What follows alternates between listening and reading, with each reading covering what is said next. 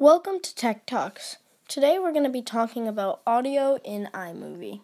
So let's say a student goes to project their project on the projector, and the audio is very low, even with the speakers plugged in. What will the student do?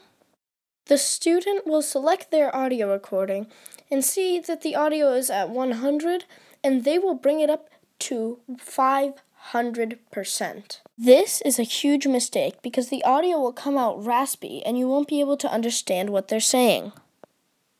If the audio comes out very raspy, then no one will understand what they are saying, so the teacher will not be able to grade their project with the same grade that they might get if the audio sounded good.